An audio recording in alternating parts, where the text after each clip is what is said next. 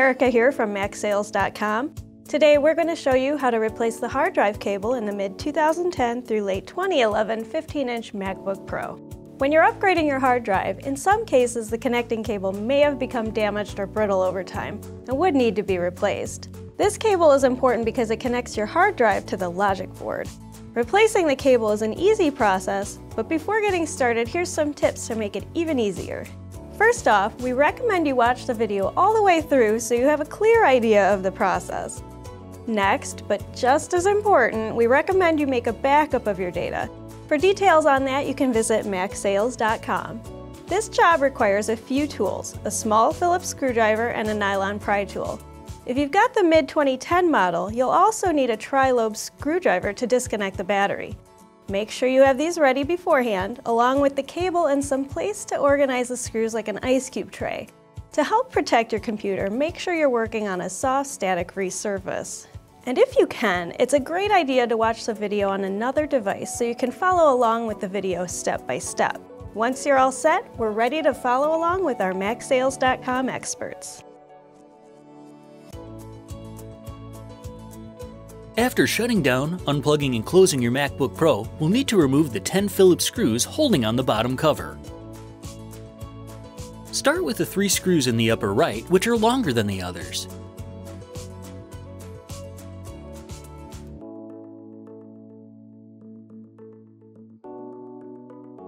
Then, remove the remaining 7 screws.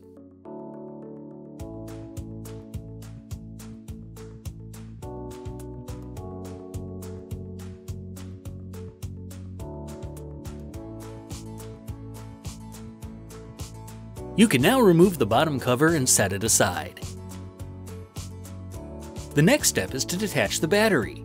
If you have a mid-2010 model, you'll need to first lift up the battery in order to have room to detach the battery connector. To do this, you'll need to remove the 3 tri-lobe screws holding the battery in place.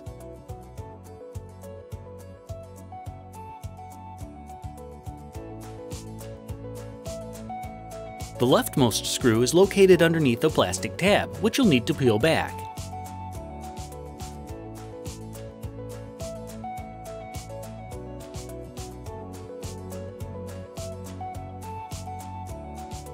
Once these screws are removed, lift up on the battery tab to raise it up and out of its bay. This will give you enough room to slide the battery connector out of its socket. You can then set the battery aside. For both 2011 models, the process is much easier. Simply lift up on the battery connector until it comes free of the socket. Now that the battery is disconnected, we'll need to remove the hard drive. Loosen the 2 Phillips screws holding the retaining bar in place.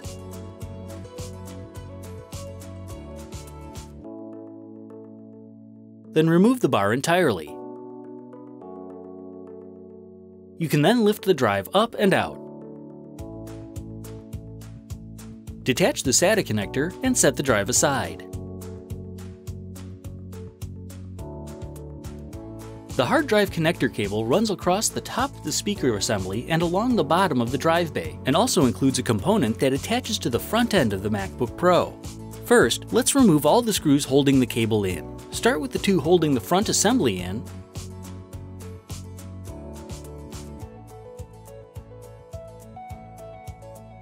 then remove the 2 small screws holding the cable itself near the top of the bay.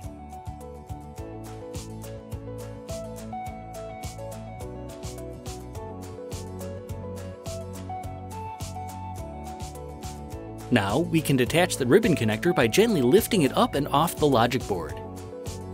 You can then peel the drive cable up from the MacBook Pro. It's mostly held in by adhesive.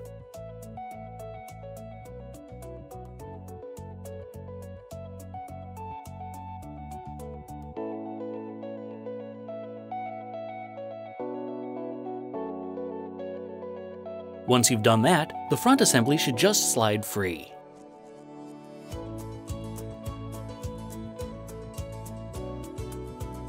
We need to remove the circuit board from the drive mounting bracket. First though, we need to detach the ribbon cable that connects the board to the indicator light. To do this, lift up on the ZIF connector's latch to open the connector. Then, simply slide the cable out of its socket.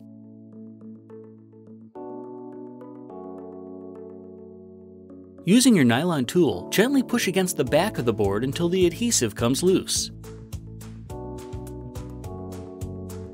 You can now set the cable aside. Take your new cable and peel the backing away from the adhesive on the circuit board. Then, line the board up in the same position as the old one and press it into place.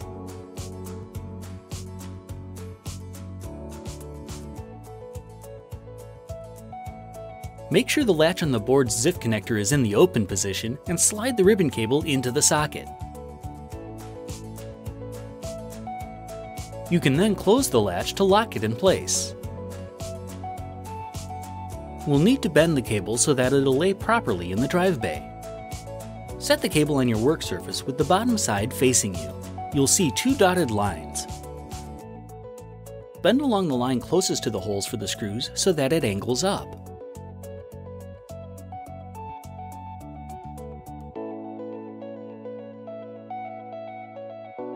Then, for the second line, bend in the other direction so that it makes a nice S.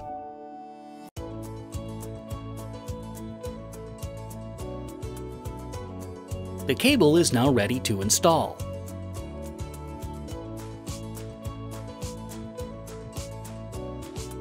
Peel the paper backing off the bottom of the narrow cable to expose the adhesive. Being careful not to prematurely stick the cable to the bottom of the drive bay, slide the front assembly into place and secure it with the two Phillips screws.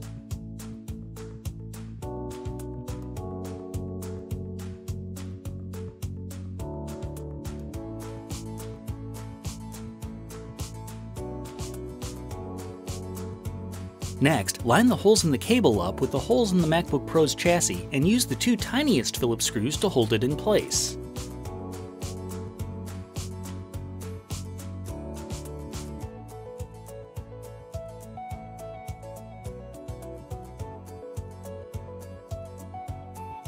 Next, make sure the cables sit flush against the wall of the drive bay. And press down on the narrow cable so that the adhesive holds it in place.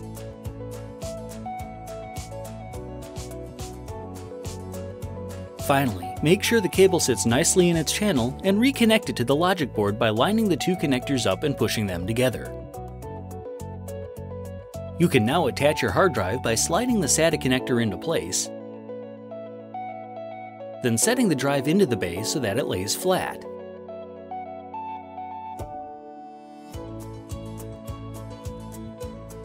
Then, you can secure the drive by putting the retainer bar into place and tightening its two screws.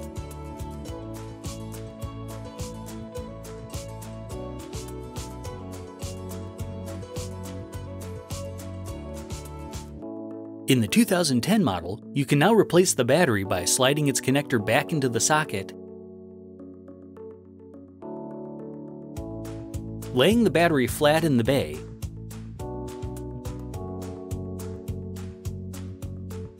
and replacing the 3 tri-lobe screws that you removed earlier.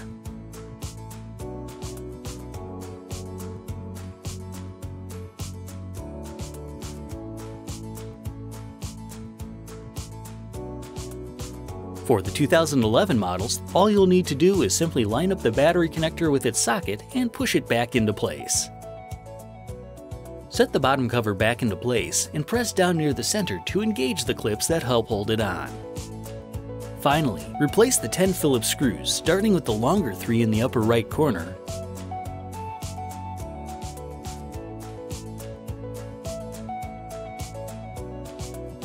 followed by the remaining 7 screws.